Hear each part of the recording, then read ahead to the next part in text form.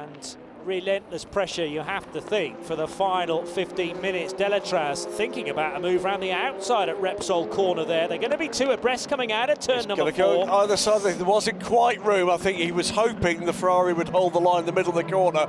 No room there, but he's going to have a crack soon enough, isn't he? Neel Jani tries to position the car to make it difficult through the next turn.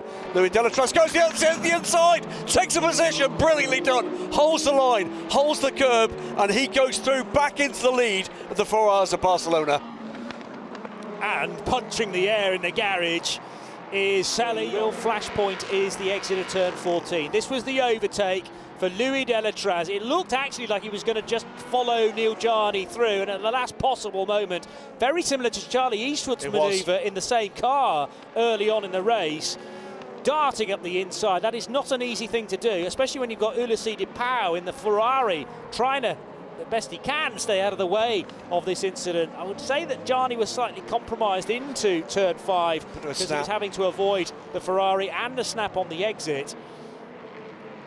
And I mean, the way that this car's been set up, the 34, on the tyres and also on the suspension, Delétraz could hit the brakes with full confidence that it would stop and it would just stay on rails. And you're right.